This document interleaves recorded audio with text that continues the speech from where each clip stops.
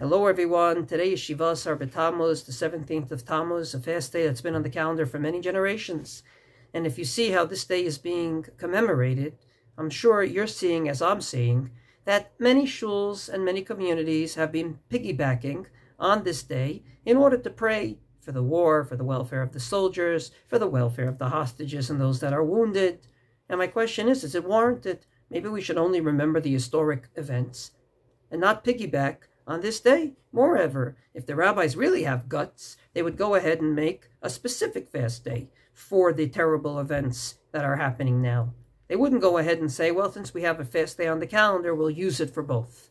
Two for the price of one. I'd like to suggest that actually is 100% warranted, if not needed, for two reasons. Number one, the Gemara in Rosh Hashanah Daf Yudchet Amud Bet, Rosh Hashanah 18b says that the question of fasting on Shiva Asar BeTamuz is totally dependent upon the situation of the Jewish people now. If indeed there's a situation of shalom, total peace, then you don't fast. It's going to be a yontif. If there's a situation of total shmad, everything's terrible, then it's going to be a full-fledged fast day, starting in the evening, ending in the evening, just like Tisha B'Av. But if we're somewhere in the middle, then Ratzu Mitanin, Ratzu Ein Mitanin, which explains why this fast day only has eating and drinking as a restriction, but we wear leather shoes, we only fast from dawn to dusk.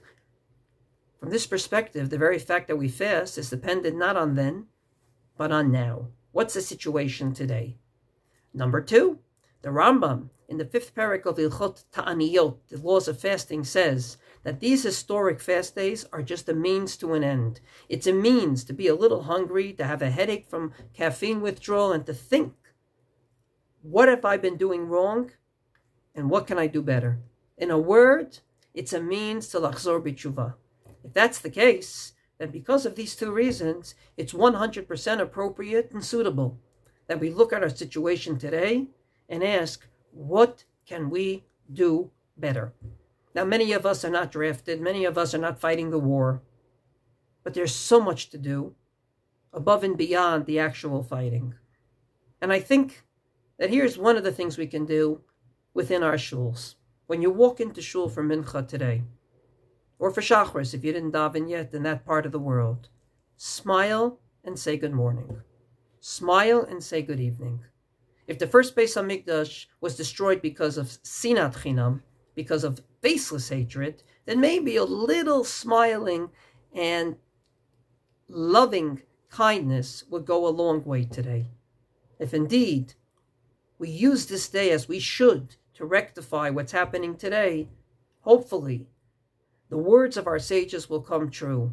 Kol hamitabel al Yerushalayim, whoever mourns on Jerusalem, zocheh veroeh besimchata, will be privileged to see Jerusalem in all its happiness.